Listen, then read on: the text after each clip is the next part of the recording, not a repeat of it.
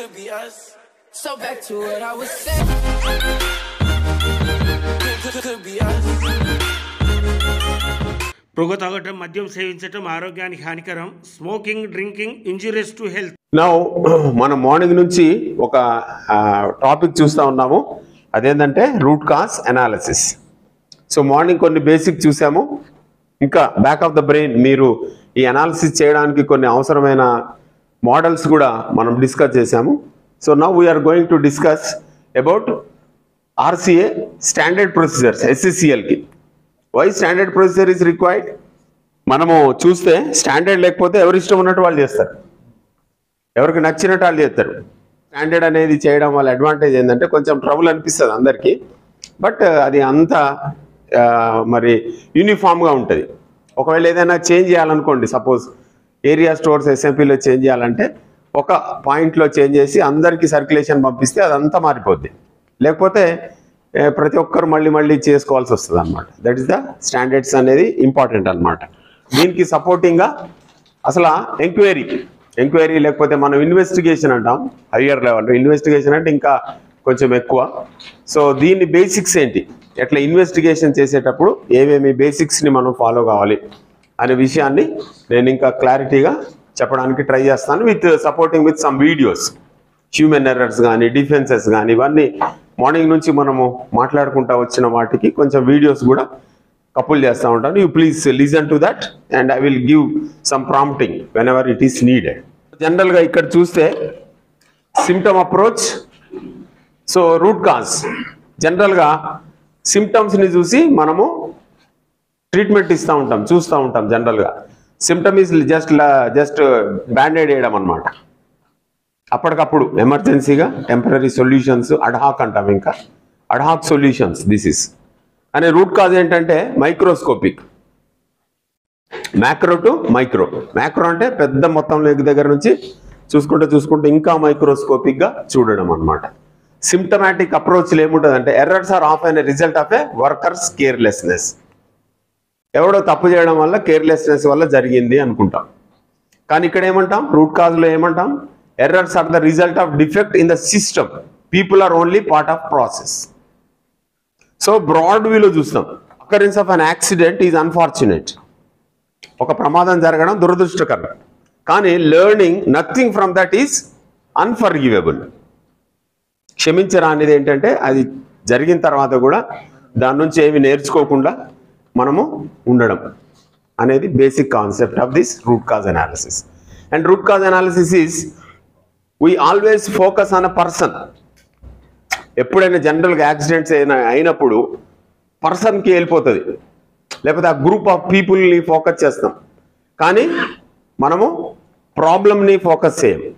So root cause analysis ఏం చెప్తుందంటే ప్రాబ్లమ్ని ఫోకస్ చేయాలి. వాట్ ఈజ్ ప్రాబ్లం, తర్వాత సొల్యూషన్స్ ఇవ్వాలి. మనం ఏంటి సొల్యూషన్స్, రికమెండేషన్స్, ఇంకా సిస్టమ్స్లో ఏమైనా ఫెయిల్యూర్ ఉందా దాన్ని మనం అబ్జర్వ్ చేయాలి. We need to train and motivate the workers to be more careful. మనం జనరల్గా కింద పడిపోయిందంటే ఇదే రాస్తూ ఉంటాం. సేఫ్టీ ఆఫీసర్స్ వాళ్ళకి తెలుసు, ఓ పర్సన్ స్లిప్ అయి కింద పడ్డాడంటే పడిపోయిండు, వాడికి ఇంకా కేర్ఫుల్గా ఉండాలని చెప్పాలి. We need to find why this is happening and implement mistake proof so it won't happen again.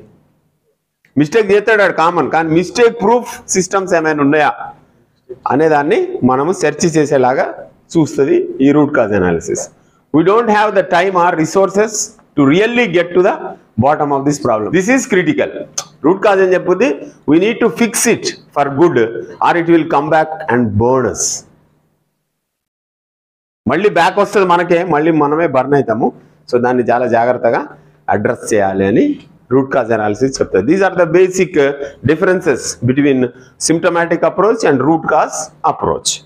ప్రతిదానికి క్రియేటివిటీ ఉండాలి. క్రియేటివిటీ అండ్ ఇన్నోవేషన్ అంటారు దాన్ని.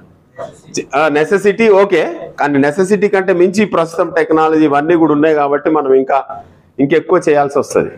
ఇన్నోవేషన్ అండ్ క్రియేటివిటీలో పిల్లలు చాలా మైండ్స్ చాలా మంచిగా పనిచేస్తూ ఉంటాయి. వాళ్ళే పిల్లలు చాలా ఇన్నోవేటివ్గా, క్రియేటివ్గా ఆలోచిస్తూ ఉంటారు. పెద్దోళ్ళు అయినాక మనం ఒక స్లాట్లోకి వెళ్ళి అందులోనే ఉంటాం, బయటికి రాము, అసలే బయటికి రాము మనం.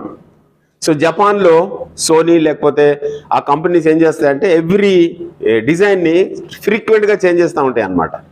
Why they are in the market అంటే ఫ్రీక్వెంట్గా డిజైన్ చేసి డిఫరెంట్ వైపు వెళ్తూ ఉంటాయి అనమాట. ఇన్నోవేషన్ అండ్ క్రియేటివిటీ అంటారు దాన్ని. అందుకనే ఏది కూడా ఏ ఐడియా కూడా రాంగ్ అని చెప్పొద్దు. సో అది రైట్ అని చెప్పి దాన్ని ఇంప్లిమెంట్ చేయడానికి ఎట్లా చేద్దాం అనేది ఆలోచిస్తే అప్పుడు చాలా సక్సెస్ఫుల్ అవుతాం అనమాట. సో ఇది చేసేటప్పుడు మీకు కూడా కొంచెం out of the box thinking చేయాలి. మనం ఏదైనా చేసేటప్పుడు బయాసింగ్ ఉంటుంది మనకి, ఆ బయాసింగ్ లేకుండా దీన్ని చేయాలన్నమాట. జస్ట్ చూడండి, నేను తర్వాత ఎక్స్ప్లెయిన్ చేస్తాను. There are several investigation traps that we need to look out for. One such trap that can cloud your judgment is your personal feeling about a situation. It's important to conduct your investigation. కొంచెం break అవుతుంది, voice కొంచెం problem ఉంది, just bear with it. And the trap is assumption. Never assume anything or draw early conclusions about the event being investigated. Lastly, you need to force yourself not to make any judgments, as this will influence how you report your findings. కొన్ని traps ఉంటాయి. Investigation చేసేటప్పుడు ఆ traps లో పడకుండా మనం చూసుకోవాలి. The important trap, the basic trap is emotions. ఏదైనా accident అయినప్పుడు మైండ్లో సేఫ్టీ ఆఫీసర్ కానీ, మేనేజర్ కానీ, కన్సర్న్ ఇంజనీర్ కానీ మస్తు కోపం వస్తుంది, అని చూస్తేనే కోపం వస్తూ ఉంటుంది. ఎమోషన్స్ లేకుండా యాక్సిడెంట్ ఇన్వెస్టిగేషన్ క్యారీ అవుట్ చేయాలి. The first basic is that. So first trap ఏంటి, ఎమోషన్స్లో మనం ట్రాప్ అవుతాం అనమాట. ఆ ట్రాప్లో పడకుండా చూసుకోవాలి. వస్తాయి మనకి emotions, but we have to take control that, right. Next trap is assumptions. Assumptions ఊహించుకోవడం. మ్యాథ్స్లో మ్యాక్సిమా అండ్ మినిమా అని ఉంటుంది. మినిమా కిందికి ఎగ్దమ్ మినిమా, లేకపోతే మ్యాక్సిమం, ఎక్స్ట్రీమిటీస్ అంటాం అనమాట. వీటిని ఎక్స్ట్రీమిటీస్ అంటాం. ఒక్కోసారి ఎక్స్ట్రీమ్గా ఆలోచించడం, బాగా ఎక్కువ, లేకపోతే అసలు ఆలోచించకుండా ఉండడం, ఇది కూడా మనము అవాయిడ్ చేయాలి. These are assumptions. So this you have to avoid it. Next చూస్తే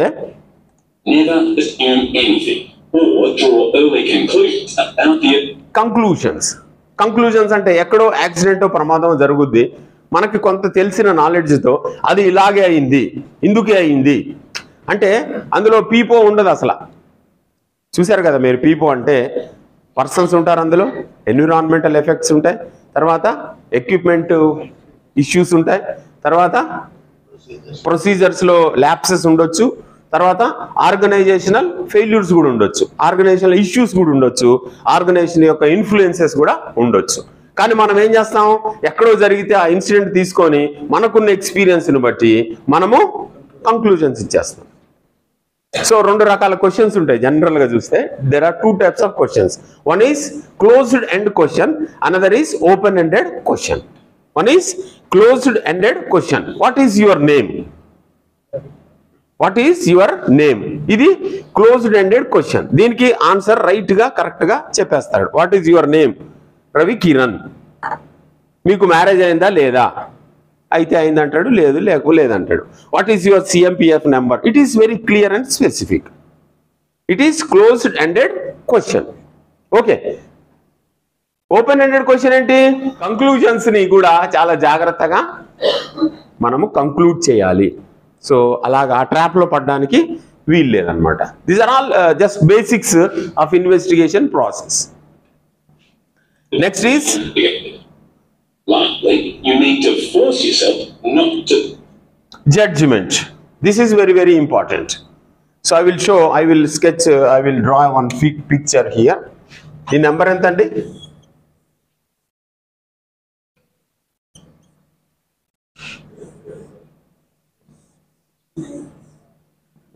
ఒకటే డిజిట్, ఒకటే డిజిట్ చెప్పండి. ఒక ఆయన ఇటు నిలబడి చూస్తున్నాడు, ఏం కనపడుతుంది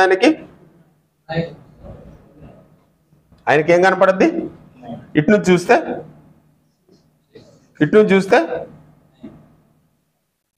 ఈయన ఇక్కడ నిలబడి దీన్ని చూస్తే ఏం కనపడుతుంది, 9 కనపడుతుంది. ఈయన 9 అంటాడు. ఇక్కడ నుంచి చూసి ఈయన ఏమంటాడు, 6 అంటాడు. ఎవరు కరెక్ట్ ఇందులో, ఇద్దరు కరెక్టే, right, you are right. The way అంటే వాళ్ళ వ్యూ పాయింట్ నుంచి వాళ్ళు correct. He is right from his viewpoint. This is viewpoint. Open cast లో పనిచేసే వాళ్ళకి తెలుస్తుంది, ఒక వ్యూ పాయింట్ ఉంటుంది, ఆ వ్యూ పాయింట్ నుంచి మొత్తం అంతా చూస్తూ ఉంటాం మనం. From his view point he is right. From this viewpoint he is right. I am changing the view. ఈ వ్యూ చేస్తున్నాను, థింగ్స్ తీసేశాను, ఒకటే థింగ్ అటు నుంచి ఇటు నుంచి డిఫరెంట్గా కనపడుతుంది. ఒక 2 more ఆర్ థింగ్స్ ఉంటే ఇంకా డిఫరెంట్గా కనపడుతూ ఉంటాయి. అంటే డిఫరెంట్ కంక్లూజన్స్ని లేకపోతే జడ్జిమెంట్స్ని మనం డ్రా చేయడానికి అవకాశం ఉంది. ఇట్లా మనం జడ్జిమెంట్ని కూడా చాలా జాగ్రత్తగా చేయాల్సిన అవసరం ఉంటుంది. మనం జనరల్గా న్యాచురల్గా హ్యూమన్ టెండెన్సీ ఏంటంటే మనం తొందరగా జడ్జ్ చేస్తాం పీపుల్ని. అంటే వాళ్ళని చూడకుండా ఏదో వాళ్ళ దగ్గర కొన్ని కోణాలే చూస్తాం. నీకు తెలిసిన కోణంలో బహుశా మంచిగా ఉండకపోవచ్చు, కానీ ఆయనలో చాలా 360 degreesలో డిఫరెంట్ కోణాలు ఉండొచ్చు. మంచి మంచి ఇంటలెక్చువాలిటీ లేకపోతే థింకింగ్, మంచి ఒక కవి ఉండొచ్చు, అందులో ఒక రసజ్ఞుడు ఉండొచ్చు, ఇక చాలా మంది ఉండొచ్చు. కానీ ఒకటే యాంగిల్ని చూసి మనము ఈయన ఇట్లా అని చెప్పడానికి వీలు లేదు. అంటే ఎటువైపు మొగ్గకుండా మనం ఎప్పుడైతే ఆర్సీ చేస్తామో అప్పుడు మంచి రిజల్ట్స్ మనకు వస్తాయి అన్నమాట. రైట్, బేసిక్స్ చూద్దాం మళ్ళీ ఒకసారి. Investigations are a lot like sport. When you look at a game, you see it through your own eyes, and a lot of what you observe depends on what you want the end result to be. At the same time, the supporters of the opponents view the same game through different eyes and observe different things of their desired outcome. It's exactly the same with investigations. We look at the same incident in different ways. If we're a manager, it's those careless operators not following the rules. If we're an operator, it's those moguls in maintenance that gave us this piece of junk to work with. If we're employers, it's the contractors. There's bias in investigations. The most basic level of investigation is what we call the descriptive level of investigation. This level can be likened to a broadcaster. All they're telling you is what's happening on the field. Just the facts. What happened, where, and when. But little else. The next level of investigation is compliance.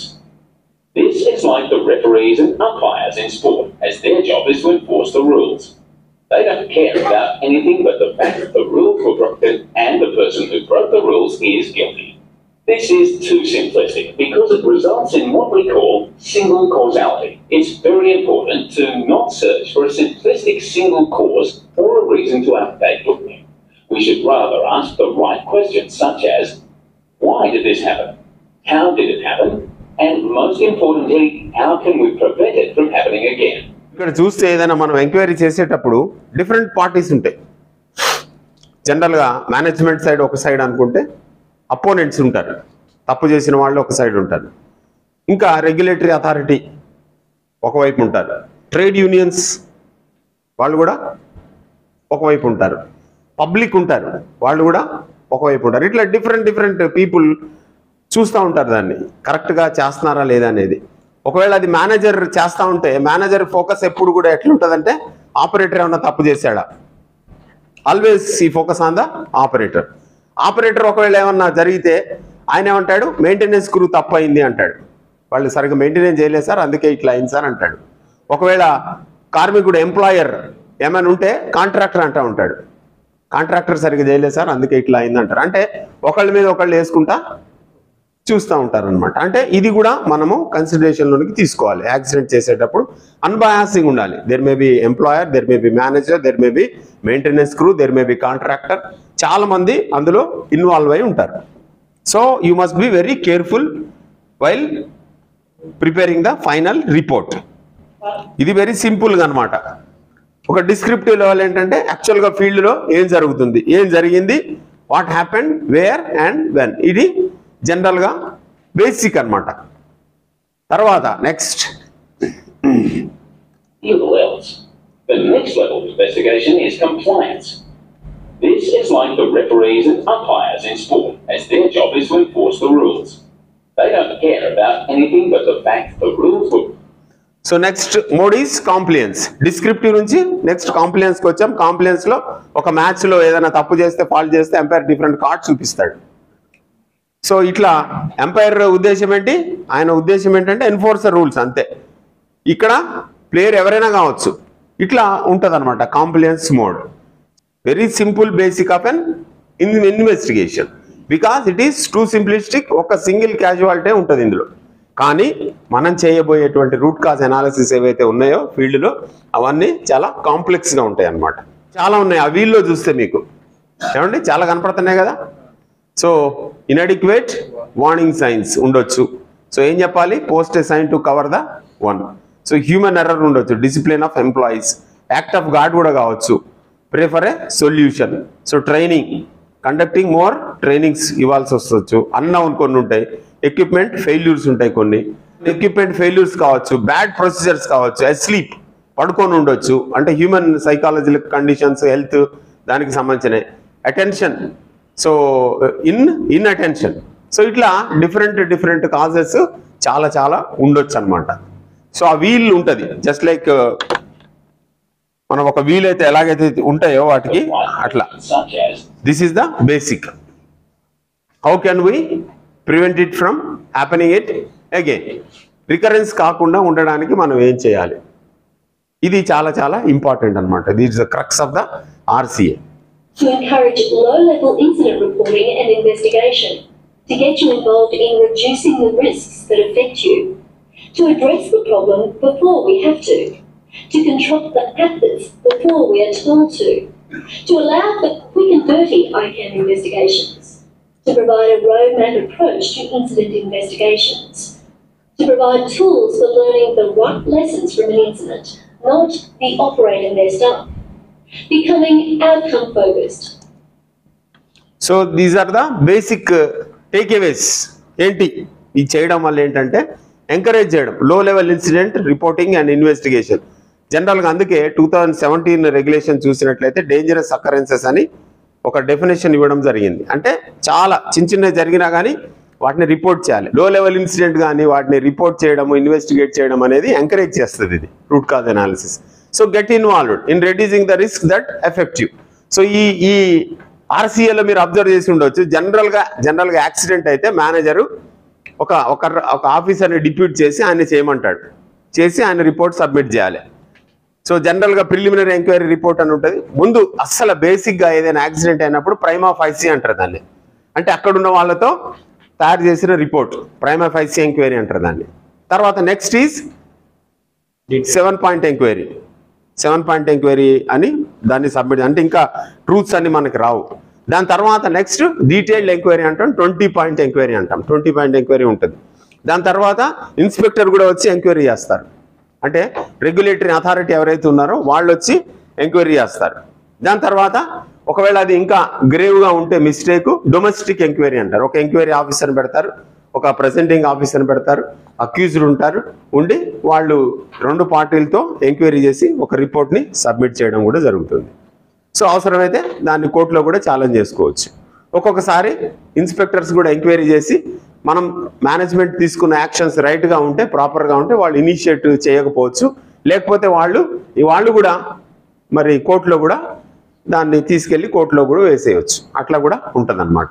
ఇంకా భారతదేశం లెవెల్లో చూస్తే court of enquiry అని ఉంటుంది. ఒకటి as per act ఒక clause ఉంటుంది, దాని ప్రకారంగా కోర్ట్ ఆఫ్ ఎంక్వైరీ కండక్ట్ చేసి 7LEP యాక్సిడెంట్ అది ఒకవేళ డిజాస్టర్ అయితే, క్యాటాస్ట్రోఫిక్ అయితే కోర్ట్ ఆఫ్ ఎంక్వైరీని చేసి దాని ద్వారా వచ్చినటువంటి రికమెండేషన్స్ని త్రూఅవుట్ భారతదేశం ఇండియాలో అందరికీ కూడా సర్క్యులేట్ చేయడం జరుగుతుంది. ఇట్లా డిఫరెంట్ ప్రాసెస్లు ఉన్నాయన్నమాట.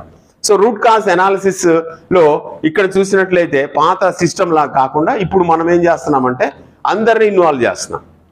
So store incharge, so workshop, so safety officer, so ventilation officer, your central stores, మీరు ఏరియా స్టోర్స్, సో ఇంకా మిగతా electrical safety officers, so project engineers, so అందరినీ కూడా మనము మిక్స్ చేస్తున్నాం. ఎందుకు? ఒకరికంటే ఇద్దరికంటే అందరూ గ్రూప్గా చేస్తే డెఫినెట్గా మంచిగా థింక్ చేసి బ్రెయిన్ స్టార్మింగ్ చేసి ఇంకా బెటర్ సొల్యూషన్స్ని ప్రతిపాదించవచ్చు అనే ఉద్దేశంతో మనము ఒక టీమ్ యాక్టివిటీ లాగా కూడా మనం చేయడం జరుగుతూ ఉంది. That is the beauty of root cause analysis అన్నమాట. సో అందుకే అందరినీ ఇన్వాల్వ్ చేస్తున్నాం మనం. So reducing the risks that effect you, that address the problem before we have to. ప్రాబ్లమ్ని ముందే మనము ఈ రూట్ కాజ్ చేయడం వల్ల అడ్రస్ చేయొచ్చు అనమాట. దాని తర్వాత కంట్రోల్ ద హజార్డ్స్. ఇదే కదా మనం మెయిన్గా చేయాల్సింది. హజార్డ్స్ని కంట్రోల్ సరిగ్గా చేయకపోతే it will turn into A risk in turn చాలా డిఫరెంట్ ఇన్సిడెంట్స్కి మారుతాయి. బిఫోర్ వీఆర్ టోల్డ్ టు, ఎవరో వచ్చి మనకు చెప్పేదాకా మనం ఆగకుండా మనం రూట్ కాజ్ అనాలిసిస్ చేస్తే మనకు అన్నీ కూడా తెలుస్తూ ఉంటాయి అన్నమాట. దాని తర్వాత allow for quick and dirty.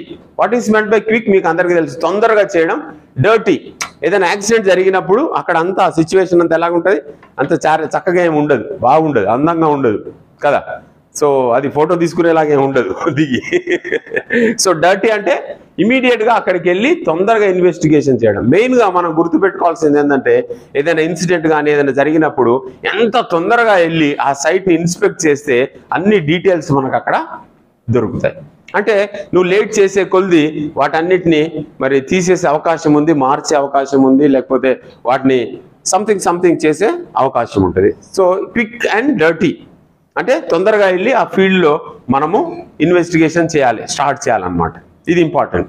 So ఇంకా చూడాలంటే provide a road map to approach to incident investigations. ఈ రూట్ కాజ్ అనాలిసిస్ని మనం చేయడం ద్వారా ఏం చేస్తుందంటే ఒక రోడ్ మ్యాప్ మనకి తయారవుతుంది. సో మనం రాబోయే రోజుల్లో మనము సేఫ్టీ వెబ్లో ఈ రూట్ కాజ్ అనాలిసిస్ని అన్ని చేసినవన్నీ కూడా అప్లోడ్ చేస్తాం. సో మీరు ఎక్కడైనా అవసరమైతే చూసుకొని దాని నుంచి కొన్ని గైడ్ లైన్స్ని కూడా మీరు డ్రా చేసుకోవచ్చు అనమాట. అట్లాగా మనము చేయబోతా ఉన్నాం. నెక్స్ట్ చూస్తే ఇట్ ఈస్ ఏ టూల్ అనమాట for learning the right lessons. So లెసన్స్ని నేర్చుకోవడానికి ఒక మంచి టూల్ అనమాట ఇది. అంతేకాకుండా become outcome focused, not processed focused. Outcome అనేది చాలా ఇంపార్టెంట్ కాబట్టి ఆ డిఫరెంట్గా మనం ఈ అప్రోచ్ వల్ల బెస్ట్ అవుట్కమ్స్ని మనము డ్రా చేసుకోవచ్చు. We can take away the best take అవేస్. So this is the basic essentials of doing RCA. The data management process begins with identifying the data sources. You'll do this by talking to witnesses and brainstorming the different aspects of the event with your investigation team. The data is then gathered from 5 data categories, namely people, the environment, equipment, procedures, and the organization.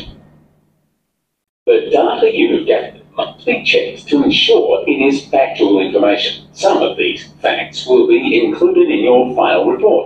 Some will be directly fed to the organisation, and some of the facts will be discarded as not relevant to the incident. Some of the facts you've gathered will be categorised as contributing factors. These contributing factors will be used for your ICAM analysis.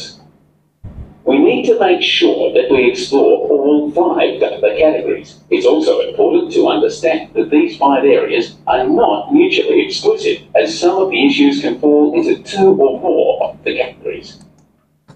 So important గా మనము ఈ issues అన్ని కూడా చాలా జాగ్రత్తగా target చేయాలి. People మనం చూసాము. సో పీపుల్ అందులో ఇన్వాల్వ్మెంట్ చాలా ఉంటాయి. అందులో ఓన్లీ సింగిల్ కాజ్ ఉండదు. సో పీపుల్ ఉంటారు. ఈ పీపుల్ని ఇంకా డీటెయిల్డ్గా చూడాలి. మనం చూస్తాం ఈ అన్ని వీడియోస్ అయిపోయిన తర్వాత will going to that standard ప్రొసీజర్లో చాలా క్లారిటీగా ఇచ్చాము. సో నెక్స్ట్ ఏంటి, చుట్టూ ఉన్న పరిసర ప్రాంతాల్లో ఉన్నటువంటి వాతావరణ పరిస్థితులు, దాని తర్వాత ఎక్విప్మెంట్లో ఏమేమి సిస్టమ్స్ ఉన్నాయి, ఏమేమి మెయింటెనెన్స్ ఎట్లా ఉంది, ఒకవేళ ఏమైనా ఆల్టరేషన్ చేశారా ఏంటి, ఇవన్నీ.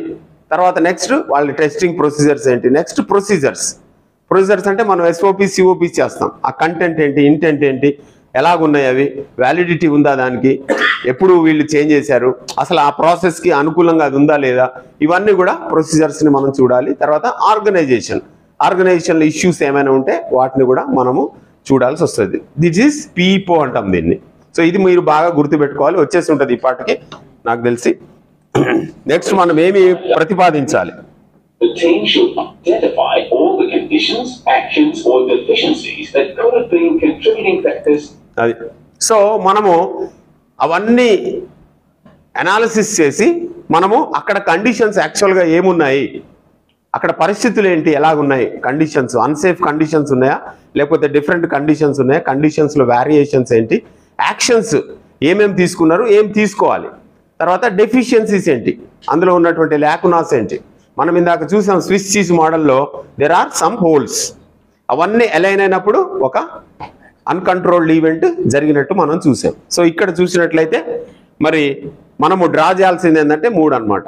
కండిషన్స్ ఎట్లా ఉన్నాయి, యాక్షన్స్ ఎలాగున్నాయి, డెఫిషియన్సీస్ ఎలాగున్నాయి, దానికి కంట్రిబ్యూటరీ కాజెస్ ఏంటి, అది జరగడానికి దోహదపడ్డ కారణాలు ఏంటి, కంట్రిబ్యూటరీ కాజెస్ ఏంటి అనే దాని గురించి కూడా మనము జాగ్రత్తగా చూస్తాం అన్నమాట. Right.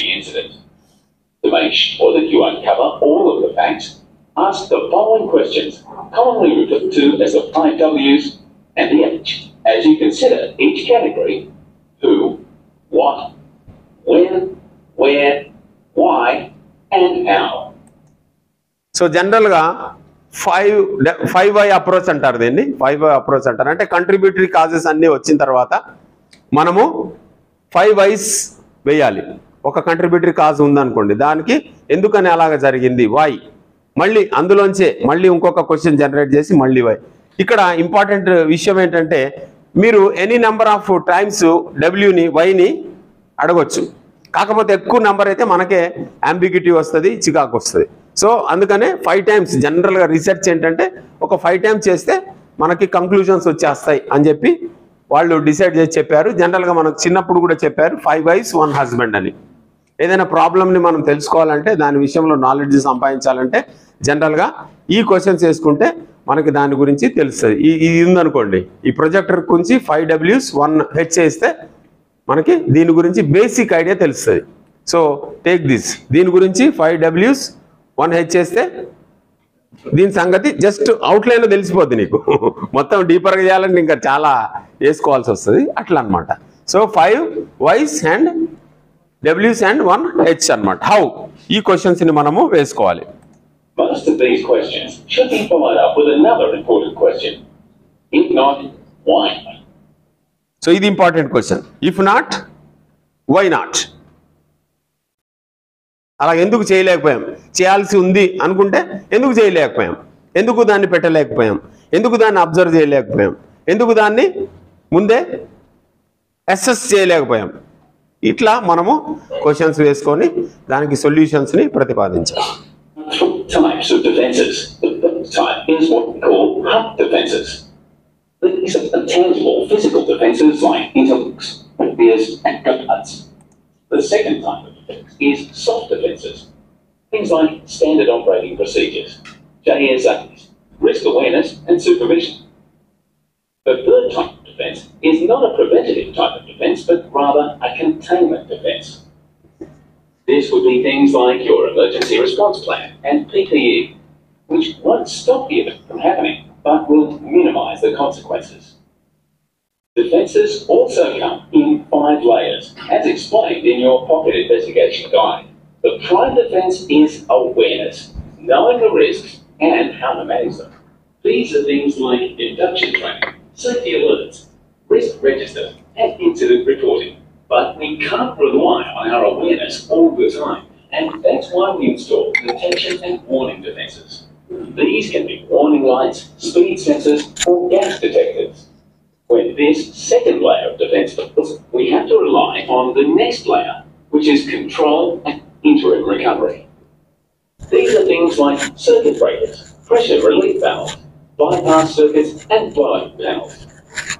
If these aspects of defence don't stop the event, we have to rely on our next level of defence, which is protection or containment. Things like fire extinguishers or spill response kits. If this doesn't work, we will activate our escape or rescue plan. This is essentially how we design our safe systems, by building in these layers of defence to prevent the final outcome. మనం చూస్తే defences అని మాట్లాడుకున్నాం. మన బాడీలో కూడా చాలా defence mechanisms ఉంటాయి అనుకున్నాం. అలాగే ఒక సిస్టంలో చాలా డిఫెన్సెస్ మనం పెట్టుకోవాల్సి వస్తుంది. ఒక హజార్డ్ రిస్క్గా మారకుండా ఉండాలంటే సో మెనీ డిఫెన్సెస్ని మనం పెట్టాలి. సో ఫస్ట్ డిఫెన్స్ అంటే ఏమంటారంటే వీటిని హార్డ్ డిఫెన్సెస్ అంటారు. Next defences are soft defences.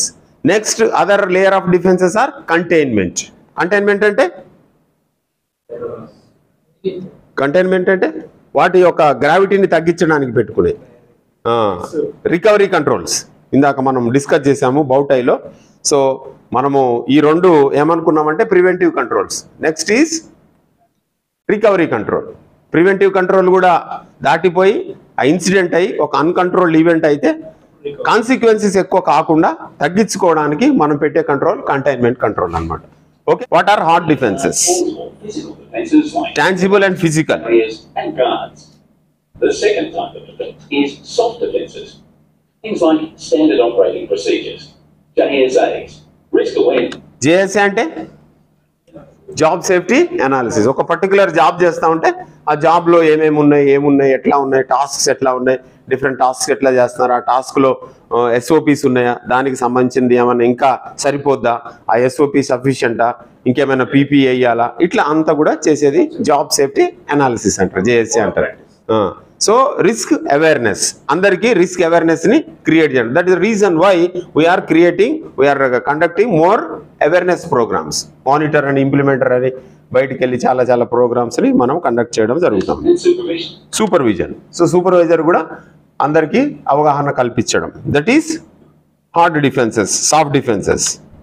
The third type of defense is not a preventative type of defense, but rather a containment defense. Containment. This would be things like your emergency response plan and PPE, which won't stop the event from happening, but will minimize the consequences. Defences also come in 5 layers, as explained in your pocket investigation guide. The prime defense is awareness. So layers, రకరకాల layers పెట్టుకుంటాము. ఒక layer ఏంటి, awareness create చేయడం, knowing the risks and how to manage them. So as per 104 regulation ఏం చెప్తుందంటే, మన దగ్గర ఉన్న రిస్క్స్ అన్ని అందరికీ కమ్యూనికేట్ చేయాలి. అందరికీ బాబు ఈ పని ఇది ఉంది, ఈ పనిలో ఈ ప్రమాదకరమైన పరిస్థితి ఉండొచ్చు, ఈ ప్రమాదకరమైన పదార్థం ఉండొచ్చు. సపోజ్ బ్యాటరీలు మీరు డీల్ చేస్తున్నారు, బ్యాటరీలు హ్యాండిల్ చేస్తూ ఉంటే బ్యాటరీలో యాసిడ్ ఉంటుంది, ఒకవేళ ఇది స్పిల్ అయితే ఇది అవుతుంది. ఇవన్నీ కూడా మనము అవేర్నెస్ని క్రియేట్ చేయాలి. అందులో ఉన్నటువంటి రిస్క్ గురించి అందరికీ కమ్యూనికేట్ చేయాల్సిన అవసరం ఉంటుంది. So this is the first layer. ఒక్కొక్కసారి ఇది కూడా ఫెయిల్ అవుతుంది. కారణం ఏంటి, దెర్ ఆర్ సో మెనీ, ఇక్కడ కనపడుతున్నాయి కదా, loop holes, లాకునాస్, limitations rather you can say, లేకపోతే స్లిప్పేజెస్, రకరకాలై ఉండొచ్చు. అందులో కొంతమంది అప్పుడే వచ్చి ఉండొచ్చు, వాళ్ళకి అంత అవేర్నెస్ లేకపోయి ఉండొచ్చు. So many factors. ఈ లేయర్ ఫెయిల్ అయితే ఈ లేయర్ నుంచి పాస్ అయిపోతుంది. ఇంకొక లేయర్ అవేర్నెస్ లో ఇంకొక లేయర్ ఉంది, induction training, safety alerts, risk registers. ఇది మైన్స్ అన్నింటిలో కూడా రిస్క్ రిజిస్టర్ మనం పెట్టడం జరుగుతూ ఉంది. ఎవరైనా చూస్తే ఆ రిస్క్ రిజిస్టర్లో ఎంటర్ చేయాలి, చేసి ఆ రిస్క్ రిజిస్టర్ని SO లేకపోతే కన్సర్న్ ఇంజనీర్, కన్సర్న్ ఎలక్ట్రికల్ లేకపోతే మేనేజర్ వాళ్ళు దాన్ని మానిటర్ చేసి ఆ రిస్క్ని మనము మిటిగేట్ చేయడానికి సొల్యూషన్స్, యాక్షన్స్ తీసుకోవాలి. ఇన్సిడెంట్ని రిపోర్ట్ చేయడం ఎంకరేజ్ చేయాలి. ఇట్లాంటివన్నీ కూడా లేయర్ 2 అన్నమాట. Next layer is safety alerts, risk register and incident reporting. But we can't rely on our awareness all the time, and that's why we install detection and warning them. So ఆ layer fail అయితే అప్పుడప్పుడు ఏమైతే ఆ layers fail అవుతూ ఉంటాయి. అందులోంచి limitations వల్ల, వాటి ల్యాకునస్ వల్ల డైరెక్ట్ త్రూ అయిపోతూ ఉంటాయి. లేటెంట్ ఫెయిల్యూర్స్ అన్ని ఫెయిల్ అయ్యి, so layer of defence fail అయిపోయింది. ఆ డిఫెన్స్ ఫెయిల్ అయింది. నెక్స్ట్ లేయర్ ఏంటి, this layer. These can be warning lights, speed sensors or gas detectors. Detecting and warning, ఇది ఒక డిఫెన్స్ మనకి, ఇది ఒక లేయర్ అన్నమాట.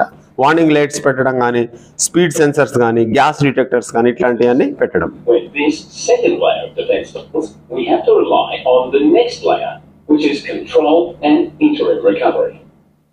These are things. So next layer ఇవన్నీ ఇందులో circuit breakers, pressure relieve valves, bypass circuits, blowout panels, ఇంకా ఇంకా చాలా చాలా. సో మనం ఇందాక అడిగాము కదండి ఇంజనీరింగ్ కంట్రోల్స్ ఏంటని. These are all comes under engineering control. Things like circuit breakers, pressure relief valves, bypass circuits and blowout panels. If these aspects of defense don't stop the event, we have to rely on our next level of defense, which is protection or containment. Things like fire extinguishers or spill response kits. If this doesn't work, we will activate our escape or rescue plan. So అది కూడా fail అయితే last ఏంటి, ER&EP, emergency response and evacuation systems. As per hour 2017 regulation ఏం చెప్తుంది, 252 regulation ఏం చెప్తుందంటే emergency response and evacuation ప్లాన్స్ని తయారు చేసుకోవాలి. వాటిని ఫ్రీక్వెంట్గా డ్రిల్ చేయాలి, మాక్ డ్రిల్ చేయాలి. ఎక్కడ సేఫ్టీ ఆఫీసర్కి బాగా రెస్పాన్సిబిలిటీ ఇవ్వలేదు, కానీ 250 రెగ్యులేషన్లో ఎక్స్క్లూజివ్గా దాని బాధ్యతలన్నీ సేఫ్టీ ఆఫీసర్కి అప్పచెప్పడం జరిగింది. సో అది మీరు చాలా జాగ్రత్తగా దాన్ని రికార్డ్ చేసి చాలా జాగ్రత్తగా మీరు చేయాల్సిన అవసరం ఉంటుంది. సో యాక్టివేట్ చేయాలి వాటిని. సో ఇది ఇంపార్టెంట్ అనమాట. These are the defences. Encompassing term, but we can actually break human error down to specific elements. Human error is either an unintended action or an intended action. There are two types of unintended actions. Slips, that is, attentional failure or vigilance or distraction, or lapses, largely due to a failure of memory. Intended actions, in turn, are either mistakes, where you were faced with options and chose the wrong option, or violations, where you knew the rules yet chose to break them. Let's consider this example. David recently attended, but you knew the rules yet chose to break them. So is it clear? So human errors అంటాం, జనరల్గా human errors, తప్పు, మానవ తప్పిదాల వలన జరిగిందంట. మానవ తప్పిదం ఏంటి? రెండు రకాల తప్పులు చేసే అవకాశం ఉంటుంది. ఒకటి ఏంటంటే అన్ఇంటెండెడ్, సో కావాలని చేయలేదు ఆయన. ఇప్పుడు ఒక ఎగ్జాంపుల్ కూడా వస్తుంది, బ్యూటిఫుల్గా చూడొచ్చు మీరు. So unintended actions, slips and lapses. Next is intended actions, mistakes, violations. ఇదేమో చాయిసెస్, ఇది తెలిసి చేయడం. సో ఎగ్జాంపుల్ ఉంది, ఆ ఎగ్జాంపుల్ చూస్తే మీకు ఇంకా చక్కగా అర్థమవుద్ది. Let's consider this example. David recently attended a safety conference in San Diego. On arrival at Los Angeles airport, he picked up a rental car. Fortunately for him, the only available car was an Audi TT Roadster. It was a beautiful day and he decided to put the roof down. As he left the airport, he forgot to drive on the right-hand side of the road, but quickly realised his mistake when he observed the car in front of him. From then on, he constantly reminded himself and trained his brain to think about driving on the correct side. Later, when David approached a set of traffic lights, they changed to amber just before he wanted to make a turn. There wasn't enough time to stop, so he accelerated slightly. Under added pressure, he accidentally turned into the wrong lane and very nearly collided with oncoming traffic. This is a clear example of an intended action due to a mental lapse. David was introduced to some new American Sign Language and quickly reminded himself of where he should be driving. Everything went all right for a while and David was well aware of the route he had to travel. Since he had the roadster, a beautiful California day, and some time to spare, he decided to take the coastal route. Because of the construction work on this route, he became severely delayed. It was clearly a mistake to have chosen that route, and to pick up for the lost time, David exceeded the speed limit to get to the conference in time. Now that was a violation. ఏం చేశాడు?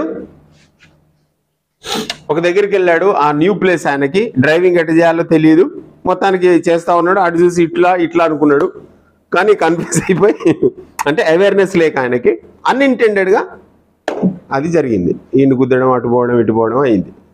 దాని తర్వాత ఒక route తీసుకున్నాడు, ఆ రూట్లో స్పీడ్గా వెళ్ళాడు, లేట్గా బయలుదేరాడు కాబట్టి తొందరగా కొంచెం యాక్సిలేటర్ ఎక్కువ దొక్కాడు. ఆయనకి ఈజ్ నో ప్రెటీ వెల్, ఆ స్పీడ్ కంటే ఎక్సీడ్ కావద్దని ఆయనకు తెలుసు, కానీ తొందరగా వెళ్ళడానికి తొక్కాడు. అది violation. It is not unintentional, it is intentional. ఇంకో వీడియో చూద్దాం. నెక్స్ట్ ఆయన ఫర్దర్గా ఇంప్రూవ్ కావడానికి ఏం చేశాడు? ఈ డిఫెన్సెస్ అన్ని ఇందులో మనకి చాలా క్లియర్గా కనపడతాయి. The organisation has to deal with error on 3 levels. Firstly, we need to try and prevent as many errors as possible by implementing relevant organisational factors. If we cannot prevent the error, we have to either trap or mitigate the error. Mitigating the error means to reduce the consequences of the error. That's where the defences in the ICANN model fit in. Let's consider David's return trip from San Diego. This time, he tried to prevent any errors by planning his route carefully, checking his vehicle, reminding himself of the controls and which side of the road he should drive on. He turned off his mobile phone, drove with a speed control on to prevent speeding, and stopped regularly for fatigue breaks. Despite all his efforts to trap the error, he still entered the corner too fast and had to rely on his ABS, power steering and driving skills to trap the error and turn a potential harmful event into a near miss. If David wasn't able to trap the error, he would have had to rely on his safety belt, airbags and emergency services to mitigate the error and minimize the harm. Okay? Is it clear? So ఈ defences అన్నీ వచ్చినాయి, అన్నీ చూసుకున్నాడు ముందే. Map చూసుకున్నాడు, అన్నీ చూసుకున్నాడు, break చేశాడు, డిస్ట్రాక్షన్స్ లేకుండా చూసినాడు, అయినా కానీ జరిగింది. సో అప్పుడేంటి last containment, emergency escape. So seat belt and air bags. So this what మనకి బౌట్ అనాలిసిస్లో మనం ఇదే చూస్తున్నాం అన్నమాట. For the ICAM investigation process, which is covered by the gap and organised phases. This included how to initiate an investigation, gather data, and organise it into a timeline and find whys. Now let's take a look at the second half of the goal process, analyse and learn. The analysis will only focus on the contributing factors that were identified during your investigation. These factors need to be sorted into 4 categories: absent or failed defences, individual or team actions, task or environmental conditions, organisational factors. So contributory కాజెస్ని మనము first detect చేయడానికి ఈ లెవెల్లో చూడాలన్నమాట. అబ్సెంటా, failed defences. ఇందాక చూసాం మనం, defences చాలా పెట్టుకున్నాం, number of layers పెట్టుకున్నాం. సో యాక్చువల్గా పెట్టుకున్న లేయర్ ఫెయిల్ అయిందా? ఫెయిల్ అయితే అది ఫెయిల్డ్ డిఫెన్స్. ఎందుకు ఫెయిల్ అయింది? లేకపోతే అసలు లేయరే పెట్టుకోలేదా? అసలు దానికి డిఫెన్సే మన దగ్గర లేదా? సో దాన్ని చాలా స్పెసిఫై చేయాలి. తర్వాత అందులో ఇండివిజువల్ టీమ్ యాక్షన్స్ ఉంటాయి. ఒక పర్సన్ వల్ల జరగవచ్చు, లేకపోతే కలెక్టివ్గా గ్రూప్ చేసి ఉండొచ్చు, లేకపోతే ఒక టీమ్ ఆఫ్ పర్సన్స్ చేసి ఉండొచ్చు. జీడీకే 11 ఇంక్లైన్లో ఒక ట్రాన్స్విచ్ ట్రాన్స్పోర్ట్ చేస్తూ ఉన్నారు. దానికి ట్రాక్ ఎండ్లో బఫర్ లేదు. బఫర్ లేకపోతే అది పడిపోయింది. ట్రాక్ ఎండ్లో బఫర్ లేకపోతే వెళ్ళిపోయి పడిపోతుంది కదా. లేపుతాను దాన్ని. లేపే క్రమంలో ఆయన లేపు, ఈయన పట్టు, ఆయన పట్టు, ఈయన పట్టు అనే దాంట్లో ఒక పర్సన్ పడిపోయాడు. ఆ ట్రాన్స్విచ్ అతని మీద పడిపోయింది, ఫ్యాటల్ యాక్సిడెంట్ అయింది. సో టీమ్ ఈవెంటా, అది లేకపోతే ఇండివిజువల్ ఈవెంటా? తర్వాత లేదంటే ఆర్గనైజేషన్ ఫ్యాక్టర్స్ ఇంకేమైనా ఉన్నాయా? ఇట్లా మనము అనాలిసిస్ చేయాల్సిన అవసరం ఉంటుంది. We can develop a number of outputs. The absent or failed defences, along with any organisational factors, will be used to create recommendations. These recommendations suggest changes that will prevent an incident from happening again. Each recommendation should be accompanied by an appropriate time frame for implementation. Individual or team actions identified may trigger the organisation's just culture or performance management processes. And the task or environmental conditions will help to identify some local learnings. The final phase of the data management process is to create a report that captures all of your findings. You need to include the following: a description of the event, your top line, the ICAM analysis, recommendations, and key learnings. So మనము total report ఇట్లా తయారు చేస్తాం. ఇందాక చూసారు కదా roof fall అనే incident. రేపు మీకు ఒక షీట్ ఇస్తాం, షీట్లో అన్ని కంటెంట్స్ ఇస్తాం. రేపు మనం ఒక ఎక్సర్సైజ్ చేయాలి. అందరం ఒక్కొక్కటి టీమ్ని 3 టీమ్స్ చేస్తాం. 3 టీమ్స్ చేసి 3 కేసులు ఇస్తాం. 3 ఫ్యాటల్ యాక్సిడెంట్స్ ఇంతకుముందు మన కంపెనీలో జరిగిన ఇస్తాం. దానికి సంబంధించిన డీటెయిల్ రిపోర్ట్ ఇస్తాం. మా దగ్గర అవైలబుల్గా ఉన్న డేటా ఇచ్చేసిన తర్వాత మీరు అందరూ కూర్చొని మీరు టీమ్గా డిసైడ్ చేసి మాట్లాడుకొని దాన్ని పీపో చార్ట్ ఇస్తాం. Blank పీపో chart. అవన్నీ రాయాల్సిన అవసరం లేదు. లెఫ్ట్ సైడ్లో అన్నీ ఉంటాయి పాయింట్స్ అన్నీ. సో రైట్ సైడ్లో మీరు అందరూ కలిసి డిస్కస్ చేసుకొని మొత్తం అన్నీ కూడా రాయాలి. ఫైనల్గా మీ నోట్బుక్స్లో అంతా ఎక్సర్సైజ్ చేయాలి. చేసిన తర్వాత ఫైనల్గా ఆ కంటెంట్స్ ప్రకారంగా మీరు రిపోర్ట్ తయారు చేయాలి. అది మీకు రేపు టాస్క్ అనమాట. మార్నింగ్ నుంచి ఈవినింగ్ దాకా by 3:30 you have to submit. So అది సబ్మిట్ చేసిన దాన్ని మేము మళ్ళీ ఒకసారి చూసి అసెస్ చేసి దాన్ని మళ్ళీ చీఫ్కి పంపిస్తాం. చీఫ్ దాన్ని చూసిన తర్వాత నెక్స్ట్ మళ్ళీ దాన్ని కన్సర్న్ మైన్ వాళ్ళకి పంపిస్తారు. ఎందుకంటే మన దగ్గర చాలా తక్కువ లెవెల్లో డేటా ఉంది కదా, వాళ్ళ దగ్గర పంపించి వాళ్ళు కూడా ట్రైన్ అప్ అయిపోతారు కదా. ఇప్పుడు అంతా అయిపోయేసరికి రేపు లాస్ట్ బ్యాచ్ ఉంది ఇంకోటి 14th 15th. Then area safety officer ఆ టీం అంతా ఇన్వాల్వ్ అయ్యి అది కంప్లీట్ చేసిన తర్వాత దెన్ శాట్కి వెళ్తుంది. అది కొత్తగూడెంలో శాట్, ఇక్కడకి లేకపోతే గోదావరికి అని అయితే శర్మ గారి దగ్గరికి వెళ్తాం. మళ్ళీ మేము దాన్ని మళ్ళీ ప్రాసెస్ చేసి మళ్ళీ చీఫ్కి పంపిస్తాం. సార్ మళ్ళీ దాన్ని చూసి ఇంకేమైనా చేంజెస్ ఉంటే చేసి ఒక ఫైనల్గా రూట్ కాజ్ అనాలిసిస్ రిపోర్టు ఆ ఎక్స్ యాక్సిడెంట్కి ఇన్సిడెంట్కి తయారైపోయి ఉంటుంది మన దగ్గర. సో మన దగ్గర అవసరమైనప్పుడు పంపిస్తాం, లేదంటే మన దగ్గర పెట్టుకుంటాం, లేదా అవసరమైతే అప్లోడ్ కూడా చేస్తాం మినిస్ట్రీ ఆఫ్ కోల్ వెబ్సైట్లో. నేను అన్ని హైపర్ లింక్స్ పెట్టాను. So I will explain, అవుట్లైన్లో explain చేస్తాను మీకు. So what to look for, ఏంటి మనం వాటిని ఏం చూడాల్సి వస్తుంది, ఏం చూడాలి ఫస్ట్ ఇవి చూడాలి. ఏం చూడాలండి? Position of the injured persons, position of each witness, so position and condition of the equipment, position of the walls, switches and controls ఒకవేళ ఎక్విప్మెంట్ అయితే, so state of guards and safety barriers, illumination, visibility, noise levels, house keeping, effect of the weather, ఇవన్నీ వీటన్నిటిని కూడా మనము చూడాల్సిన అవసరం ఉంటుంది. Just మీరు నేను చెప్తా ఉంటే మీరు ఆ బుక్లో చూస్తూ ఉండండి. డేటా కలెక్షన్, డేటా కలెక్షన్ గురించి మనం ఆల్రెడీ చూసాం. గ్యాదర్ అని, GATHER గ్యాదర్. సో ఇక్కడ ఇంపార్టెంట్ ఏంటంటే so data category PEO. So data category ఏంటి? People, witness, other people, associated people, వాళ్ళనందరినీ కూడా మనం కన్సిడర్లోకి తీసుకోవాలి. Environment, weather, work place, incident scene, ప్రాక్టికల్గా అక్కడికి వెళ్ళి ఇన్స్పెక్ట్ చేయడం. ఎక్విప్మెంట్, వెహికల్ కానీ, మెషినరీ కానీ, టూల్స్ కానీ, ఇన్ఫ్రాస్ట్రక్చర్ కానీ ఉంటే వాటిని మనము అబ్జర్వ్ చేయడం.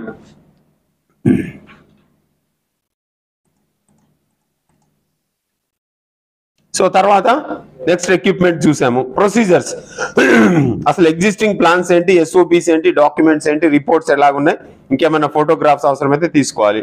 ఆర్గనైజేషన్ గురించి మనము చూడాల్సి వస్తుంది. ఇక్కడ చూస్తే కలెక్షన్ ఆఫ్ ద డేటా చూస్తే, సో కలెక్షన్ మెథడ్స్ ఏంటి? పీపుల్ దగ్గర ఇంటర్వ్యూస్ తీసుకోవడం, వాళ్ళని డిఫరెంట్ పర్సన్స్ని ఇంటర్వ్యూస్ తీసుకోవడము, సో రిటర్న్ స్టేట్మెంట్స్ తీసుకోవడము, వాళ్ళ స్టేట్మెంట్స్ అన్ని ఇంతకు ముందు ఉన్న స్టేట్మెంట్స్ అన్నీ తీసుకొని మనము వెళ్ళినప్పుడు ఆ స్టేట్మెంట్స్ అన్ని చదివిన తర్వాత ఏమైనా కాంట్రడిక్టరీ ఉన్నాయా, ఫస్ట్ స్టేట్మెంట్కి తర్వాత ఇచ్చిన స్టేట్మెంట్కి డిఫరెన్సెస్ ఉన్నాయా, వాళ్ళు ఎన్ని స్టేట్మెంట్లు అన్ని స్టేట్మెంట్లు తీసుకోవాలి, ప్రాబ్లం లేదు. సో ఇది చేయాలన్నమాట. సో వాళ్ళ ఇంటర్వ్యూలో కూడా ఏదో స్ట్రైట్ క్వశ్చన్స్ కాకుండా కొంచెం వాళ్ళకి ట్రస్ట్ కలగజేసేటట్టు చేసి వాళ్ళని మనం మంచిగా టెన్షన్ పెట్టకుండా, స్ట్రెస్ పెట్టకుండా, మంచిగా అమికబుల్గా వాళ్ళతో వ్యవహరించాలి. తర్వాత next environment, observation, review, inspection, plans, photographs, event reconstruction. అవసరమైతే ఈవెంట్ని కూడా మళ్ళీ తిరిగి రీకన్స్ట్రక్ట్ చేయాలి. మీరు CID సీరియల్ చూస్తే మీకు తెలుస్తుంది బాగా. ఇప్పుడు వస్తలేదు అది, అందరు దాదాపు CID చూసుంటారు.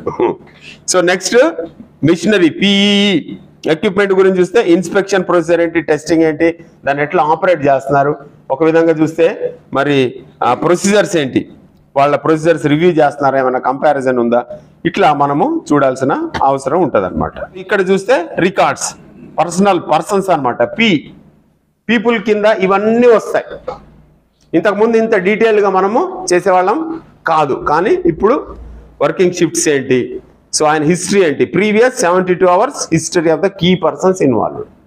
72 గంటలు అంటే 3 రోజుల నుంచి ఎలాగుంది, ఒకవేళ ఏమన్నా మ్యారేజ్ దాంట్లో ఇన్వాల్వ్ అయినాడా, లేకపోతే ఫ్యాటిక్ వచ్చిందా, ఆయనకేమైనా హెల్త్ ప్రాబ్లమ్స్ ఉన్నాయా, ఇట్లాంటివన్నీ కూడా మనం చూడాల్సిన అవసరం ఉంటుంది. సైకాలజీ, జనరల్గా పర్సనాలిటీ ఎట్లా ఉంది, సేఫ్టీ యాటిట్యూడ్ ఏంటి, స్ట్రెస్సెస్ ఉన్నాయా, ఇన్ఫ్లుయెన్సెస్ ఉన్నాయా, సోషల్ అండ్ డొమెస్టిక్ ప్రెషర్స్ ఏమైనా ఉన్నాయా, ఇట్లాంటివి కూడా చూడాలన్నమాట. సో సైకాలజీ ఎట్లా ఉంది, ఫిజియాలజీ ఎట్లా ఉంది, ఆయన ఫిజికల్ కండిషన్స్ ఎట్లా ఉన్నాయి, ఏమన్నా ఆల్కహాలికా, లేకపోతే స్ట్రెస్ ఉందా, ఇల్నెస్, ఇంపైర్మెంట్ ఏమైనా ఉందా, ఒకవేళ అతనికి వినపడట్లేదా, ఒక సౌండ్ ఆయనకి వినపడట్లేదు, చాలా మందిని చూస్తూ ఉంటాం, అతనికి సరిగ్గా కనపడదు అంటాడు. అట్లాంటి వాళ్ళని మనం డిటెక్ట్ చేసి ఇమీడియట్గా మనము యాక్షన్స్ తీసుకునే వీలు కలగజేస్తుంది అనమాట. ఇట్లా పీపుల్కి సంబంధించిన ఇవన్నీ కూడా ఆ చెక్ లిస్ట్ చూడండి. పీపుల్ చెక్ లిస్ట్లో మీకు అందరు చదివితే సూపర్విజన్ ఎలాగుంది, అతని ఎబిలిటీ ఏంటి, అతని అలర్ట్నెస్ ఎట్లా ఉంది, సో కమ్యూనికేషన్ ఎట్లా చేస్తున్నాడు, టీం వర్క్, అందరూ కలిసి టీం లాగా ఎలాగా పనిచేస్తున్నారు, ఇవన్నీ కూడా మనము అసెస్ చేసుకోవచ్చు. దీంతో ఎన్విరాన్మెంట్, ఇందులో కూడా టోటల్గా illumination, precipitation, contaminants, noise, temperature and humidity. జనరల్గా ఇల్యూమినేషన్ పొద్దున జరిగితే అవసరం ఉండదు, క్లియర్ ఉంటుంది కాబట్టి. ఒకవేళ మీకు ఏమైనా అప్లికేబుల్ కాకపోతే అందులో so no contribution of this element అని మీరు రాసేయచ్చు క్లియర్గా. ఒకవేళ మీకు డేటా కూడా అవైలబుల్గా లేదు, మీకు ఇచ్చిన డేటా చాలా లిమిటెడ్గా ఉంటుంది రేపు ఇచ్చిన డేటా, సో దాంట్లో డేటా నాట్ అవైలబుల్ అని కూడా మీరు కామెంట్ రాసేసుకోవచ్చు. సో ఎక్విప్మెంట్ ఏంటి, డిజైన్ ఏంటి, దాన్ని అసలు యాక్చువల్గా కన్స్ట్రక్షన్ ఏంటి, దాని ఇన్స్పెక్షన్ ప్రొసీజర్ ఏంటి, ఇనీషియల్గా డెలివరీ చేసినప్పుడు ఎట్లా ఇన్స్పెక్ట్ చేశారు, పీరియాడికల్గా త్రూ అవుట్ ఇట్ లైఫ్ ఏం ఇన్స్పెక్ట్ చేస్తున్నారు, so critical times before and during and after operation, ఇది కాకముందు అయిన తర్వాత ఏమేమి చేశారు ఆ ఎక్విప్మెంట్ మీద, వాళ్ళ మెయింటెనెన్స్ ప్రొసీజర్స్ ఏంటి, సో మోడిఫికేషన్స్ ఏమైనా చేశారా, ఆ ఎక్విప్మెంట్ని మోడిఫికేషన్ ఏమైనా చేశారా, సేఫ్టీ ఫీచర్స్ ఏమైనా బైపాస్ చేశారా, లేకపోతే టెంపరీగా సేఫ్టీ ఫీచర్స్ మనం ఒక్కోసారి ఏం చేస్తూ ఉంటామంటే తొందరగా పని నడవడానికి అది చాలా సతాయిస్తుంది కాబట్టి బైపాస్ చేస్తాం, కానీ అది కంటిన్యూ అవుతూ ఉంటుంది అట్లనే. అలాగే అన్ని క్యూములేటివ్ అవుతాయి, దాన్ని ఇమీడియట్గా మనం రెక్టిఫై చేయడానికి వీల్లేని పరిస్థితులు ఒక్కోసారి ఉండొచ్చు. సో మెయింటెనెన్స్ రిపోర్ట్స్ని అబ్జర్వ్ చేయాలి, ఇన్స్పెక్షన్ ప్రొసీజర్స్ ఏంటి, ఆపరేటింగ్ ప్రొసీజర్స్ ఏంటి, ఎర్గోనమిక్స్ ఏంటి అందులో, సో మ్యాన్ మెషిన్ ఇంటర్ఫేస్ ఏంటి, ఇవన్నీ కూడా ఈ ఫ్యాక్టర్స్ అన్ని కూడా మనము డీప్గా చూడాల్సి వస్తుంది. దాని తర్వాత ప్రొసీజర్స్, జనరల్గా ఆ ప్రొసీజర్ ఉంటుంది ఒక దగ్గర, కానీ దాన్ని యూటిలైజ్ చేస్తున్నారా, the documented procedure should be used for conducting the operations in correct and safe and efficient manner. మనం రాస్తాము కానీ రాసినట్టుగా చేస్తున్నారా లేదా. సో ఇక్కడ content, the document procedure should be adequate for the scope of work conducted, మనం రాసే పనికి తగినట్టుగా ఉందా, కంటెంట్ సరిగా ఉందా. సో దాని criteria, the procedure should contain necessary information, user friendly ఉండాలి. What ever SOPs you are writing they must be very clear and users friendly. ఇది వ్యాలిడేటెడ్, దానికి వ్యాలిడిటీ ఉందా చెక్ చేస్తున్నారా, దాన్ని మేము తయారు చేసాము, ఫార్మాట్స్ చేసాము, అవి చెప్తాను నేను తర్వాత రేపు చూపిస్తాను. సో కంట్రోల్ ఉందా, దానికి ఒక డాక్యుమెంట్ కంట్రోల్ ఉందా. SMPకి అందుకే డాక్యుమెంట్ కంట్రోల్ పెట్టడం జరిగింది, validity 2 years, document controller, safety officer. So మన స్టోర్స్లో అయితే సార్ ఒకరిని ఆథరైజ్ చేస్తే ఆయనే, ఎవరు పడితే వాళ్ళు ఆ డాక్యుమెంట్లోకి వెళ్ళి మార్చడానికి వీల్లేదనమాట. ఇట్లాగా మనము SOPsని కూడా మనము అసెస్మెంట్ చేయాలి, కరెక్ట్గా ఉన్నాయా లేదా అనేది. తర్వాత లాస్ట్ ఆర్గనైజేషన్, ఇది ఒక చెక్ లిస్ట్ అనమాట. ఆర్గనైజేషన్ ప్రొసీజర్స్ ఏంటి, సో ఆర్గనైజేషన్ కల్చర్ ఏంటి, అసలు ఎలాగుంది ఆర్గనైజేషన్ కల్చర్, ఎలాగుంది స్ట్రక్చర్, ఎలాగుంది పీపుల్ని ఎట్లా మేనేజ్ చేస్తున్నారు, provision and quality of tools and equipment ఎట్లా ఉంది, కమర్షియల్ అండ్ ఆపరేషనల్ ప్రెజర్స్ ఏమున్నాయి, ప్లానింగ్ ఎట్లా చేస్తా ఉన్నారు, maintenance and facilities and equipment, communication ఎట్లా ఉంది, ట్రైనింగ్ ప్రోగ్రామ్స్ ఎట్లా ఉంది, విజిబుల్ సపోర్ట్, మనం ఏదైనా చేస్తే మేనేజ్మెంట్ మనకి విజిబుల్ సపోర్ట్ ఇస్తుందా, that is also very important. Organisation feedback, ఒక ఫీడ్బ్యాక్ సిస్టమ్ ఉండాలి, ఆ ఫీడ్బ్యాక్ సిస్టమ్ కరెక్ట్గా పనిచేస్తుందా లేదా, ఇవన్నీ కూడా మనము చూసి మొత్తం అంతా రిపోర్ట్ని తయారు చేయాల్సిన అవసరం ఉంటుంది అనమాట. Contributory causes, categories, non contributory facts, absent failed defences, individual team actions and task environmental conditions, organisational factor types, ఇవన్నీ కూడా మొత్తం మనము డివైడ్ చేయాలి దేని వల్ల జరిగింది అని. ఓకేనా, for your patient listening. Thank you.